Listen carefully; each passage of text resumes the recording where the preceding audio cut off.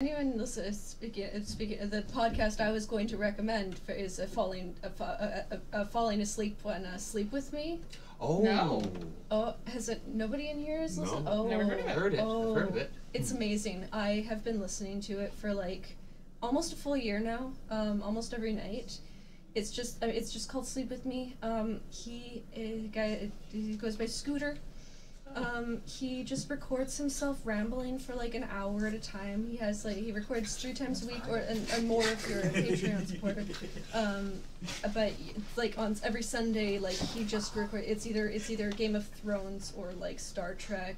Well, now it's a new Star Trek, but otherwise it's TNG when it's in season, and like he'll recap episodes, and sometimes he'll just like he'll go through seasons of like just little storylines that and sometimes he'll just review the latest Trader Joe's flyer, like it's great because it makes just enough sense that it distracts you from whatever else you might be thinking about, but it's like boring enough that you eventually doze off, and I'm usually out in like 15 minutes. It's great. Excellent. Yeah.